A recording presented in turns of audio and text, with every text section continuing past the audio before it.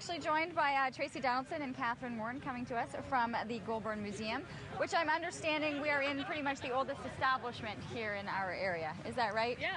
Forget about the Byward Market, forget about anything like that. This is where everything got started. Yes, Goulbourn actually was settled in 1818.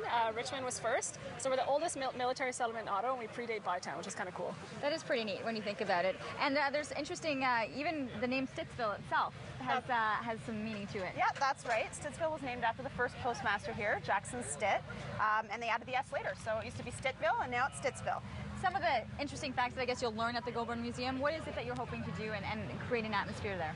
Well, we're really trying to bring the community, get them involved with the history of our township, and we have a lot of other things that we're doing too as well. Catherine?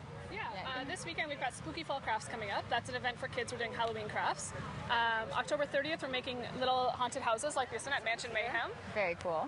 We've got an art show for adults. We have a knitting circle. We meet once a month and do some knitting at the museum, which is a lot of fun. So you like having the outreach programs that are available? Absolutely, yeah. Okay, some of the fun crafts. I guess we got the Halloween theme going over the next little bit. That's right. So these are some of the activities that you'd have the kids coming in and doing? Yeah. All right, what are we doing then? I thought maybe we'd see if you want to make a bat today.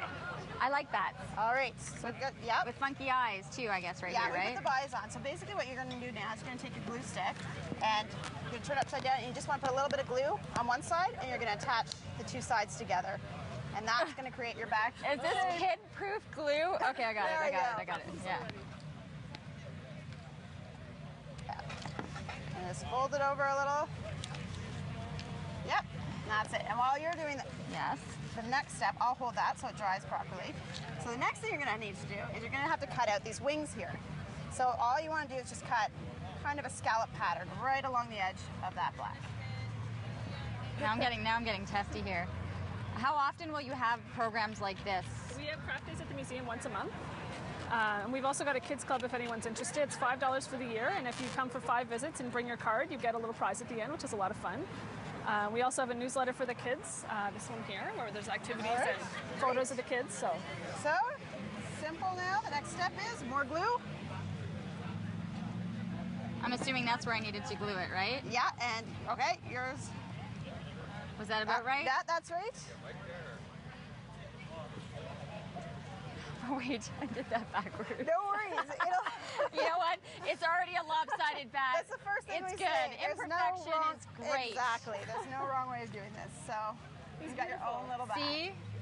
It's like Toothless. You guys seen that? How to Train Your Dragon? Okay, we've got that going. $5 you were mentioning that's an unbelievable price. That's wonderful. The craft days are actually at $3 a child too, so they're even cheaper. So. Okay, so that'll head in, and also you have you were mentioning art.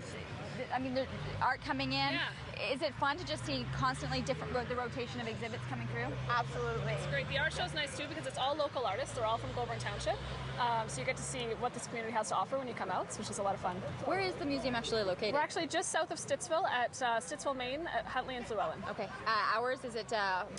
1 to 4, Tuesday to Friday, and Sundays. Okay. Well, congratulations on the programs that you're doing. I like these too, by the way, and good luck with that. I think you're going to have a lot of kids coming out and wanting to get in their spooky houses. It looks wonderful. And keep that in mind. The Goulbourn Museum, something you want to check out, especially for those living in the community wanting to know a little more history as to where it is that they live. We're going to take a short commercial break. We're going to be cooking in just a little bit with the Glen. We've also got an opportunity to check out a really cool store called Urban Tags, and we're going to go a little bridal. Also, this coming your way in the show. We're back after this.